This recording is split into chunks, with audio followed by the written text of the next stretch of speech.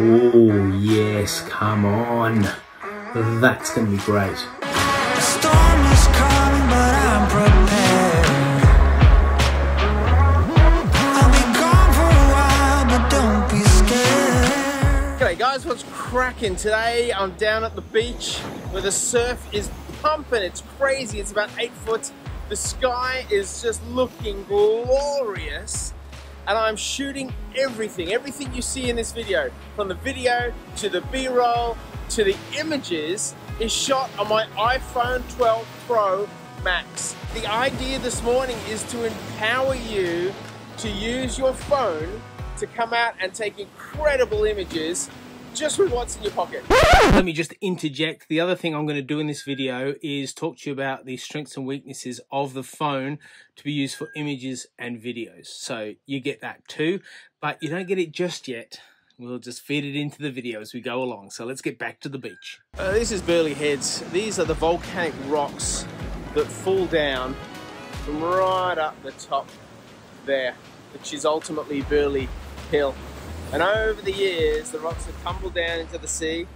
And right now, they are all saturated. They're soaked, they're slippy. We've got some frothing happening down here. But they create this beautiful black contrast against the magnificent sky. And when that sky pops, and you can see it pop, and this is high cloud, right? That's why it glows. And this is low cloud, which doesn't glow, but it creates a contrast. Now the sun should come up around there soon, and as the sun comes up around there, that low cloud will create a diffuser almost, which will shoot rays of sun out behind it. Now the sun's not quite up yet, and here's the fascinating thing. Most of the color has gone. Here's what it looked like beforehand. Here's the color that we had before. And we had that color because about 15 minutes before all the action happens, in what's known as golden hour, because the shots are golden, you get this beautiful colors filling the sky. Wow, look at those waves. Those waves, oh my gosh. Man. These waves are about twice the size of a person. I'm gonna do some surf photography with my phone when the light gets a little bit better. I'm going to put up the shutter speed. I'm going to zoom in and see if I can get any quality images of these surfers.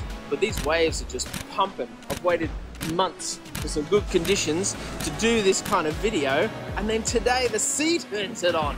Like, come on, look at that power. That is insane, right? It's nuts. And all this taken on my phone, even the video, even the audio. So let me talk about the video. All the video on this was shot at 4K at 60 frames a second. The challenge is you have to set that before you go into the camera apps. You go to the settings, you go camera, and then you choose what sort of resolution you want there and what frame rate you want. And then you have manual control, if you so choose, over that when you're actually using it, but you can't change out of that, so you need to think about that. Also, the other video in here was the super slow-mo, and that can only be shot at 1080p. It's the highest resolution, but at 240 frames a second slows it right down, so it's kind of pretty epic. So what'll happen very shortly, you see this little pink dot on the horizon. That's where the sun is going to start looking really hot and red. And again, the color of the sky will change. If you get down early and you start early, you get to experience a whole bunch of different hues that are in the color of the sky. And like I said, take your phone. Half of these shots have been taken on auto on my phone setting. And the reason I did that is to show you what you can grab.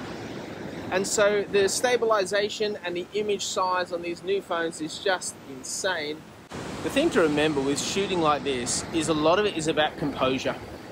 And composure is either of two things. It's either creating balance in a shot, or ironically, it's about creating unbalance in a shot. So let me show you what I mean. This shot, if I move the camera just to here, is balanced. It's balanced between dark and light. It's balanced in its color. It's balanced in its composition. However, if I do this and I take a shot like that, that's not balanced at all. And it's because it's not balanced, because this massive rock in the foreground is the subject, it actually creates something different. If you look at this shot, I've cut the entire shot in half with the diagonal. So diagonally, the bottom right is dark, the top left is colored, And the composition of this shot relies on the big surf and the sunrise to draw your attention from the rocks and from the darkness into the light. The challenge of the phone is that it oversaturates everything. The reason it does that is phone video and phone photography is used in the social platform. That's why it's developed. It's not developed to be cinematic. So if you want to get more cinematic, you have to dial down the contrast a lot and dial down the saturation a little, and that will give you a far more realistic feel. But it comes out of the phone like that, and that's what you would have seen in this video. The surf is fast and furious. It's pumping. It's 8 foot at the moment. Into the black hole. Sing for my soul. Through the black hole. To make myself whole again. You want the truth and you're having down. So I've perched myself right on the rock. I'm actually elevated above, so I don't think I'm going to die this morning. There's some surfers out here. You want to talk about what courage looks like? The surfers out here are like battling these monsters to get out into the ocean, and it's just insane. It's like total respect. It scares the heck out of me. I couldn't do it. But if I tell you now, the sun dies out. I wanted to pop up here because these pandanus, that's what these beautiful trees are, they can frame a shot beautifully. And framing a shot is like a frame in a frame. So the basic idea is you use natural elements to create a tunnel that draws the viewer's interest into the shot.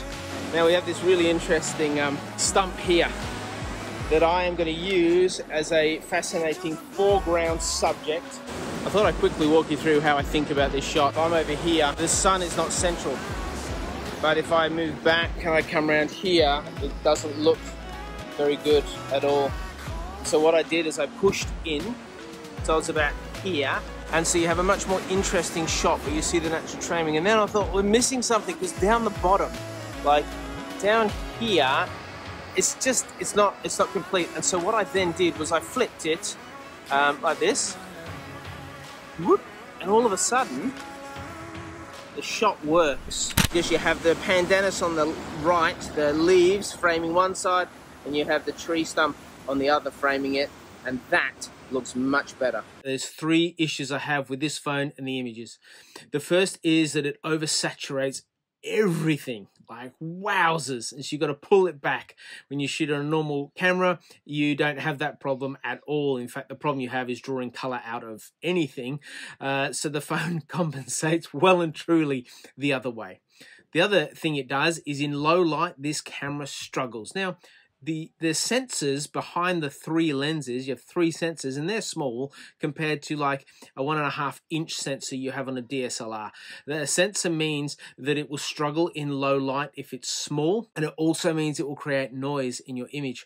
And so that's what happens in low light, or if you expose incorrectly, compensating for that exposure. So overexposing or underexposing means things get really grainy and really busy and really messy, kind of mushy really quickly. Now, the other challenge with it that you would have seen with surf photography is you've got a zoom lens. So you've got these 3 lenses that operate at different focal lengths, which give you an amazing range from super wide to normal range to zoom lens. But if you zoom in all the way, it becomes massively pixelated. You lose all detail, and so you wouldn't use this phone at all for zooming in.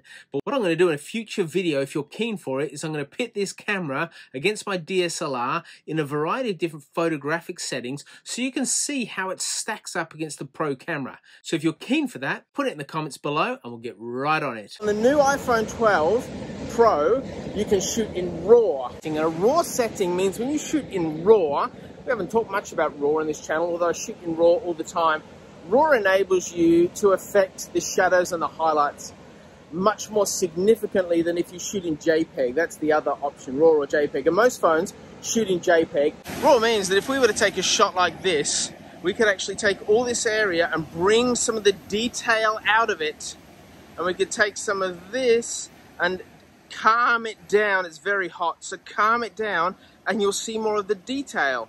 And that's why RAW is so beautiful. Whilst at the moment this function is confined to the iPhone 12 Pro and there's a couple of Samsung phones and Google phones, it won't stay that way. The way our cameras are working, this phone can shoot a 12 megapixel shot. That's the same as my drone, folks.